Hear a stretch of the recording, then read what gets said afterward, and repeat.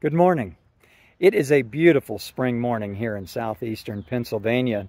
This is a day where I have on the calendar to begin planting. I've got a lot of pots and a lot of beds that need plants. Went out to the nursery this weekend and bought just a whole bunch of them to start putting in the ground. But I have a problem. The problem is I have a weed problem. I've got beds that I allowed to fill up with weeds over the course of the winter, and as a result I've got some pruning and some weeding to do before I can put those plants in the ground. So what's the problem with weeds? Well, they take over the space where we want to plant the good plants. For instance, they start to become invasive, and while we might have planted good plants that are going to grow and thrive, as the weeds take over and as they multiply, they take the air, they take the soil, they take the resources that are necessary for the good plants to grow, and ultimately they choke them out. So what we have to do is remove those weeds from the ground in order to create soil that will allow the good plants to grow.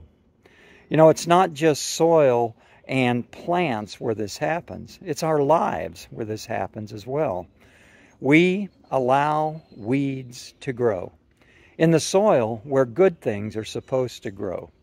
James talks about this. He says, first of all, get rid of all the filth and evil that is in your lives, and then make room for the word that God has planted in your hearts, because it has the power to save your souls.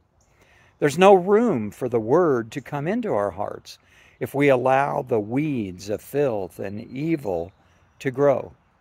Sometimes the weeds don't look like filth and evil in the beginning. Jesus tells the parable of the tares, where the wheat and the tares are planted at the same time, and they look almost identical until they ripen. And then you can see that the good wheat has been invaded by the bad weeds. And Jesus says at that point, there's nothing you can do until wait till the harvest and then separate them and kill the weeds at that time. He talks about the parable of the sower, where you plant seeds in all kinds of different soil. One of the soils he mentions is the soil with the thorns, weeds. And when you plant good seed in soil that has weeds in it, it'll try to grow, but it gets choked out, and then ultimately that seed won't grow.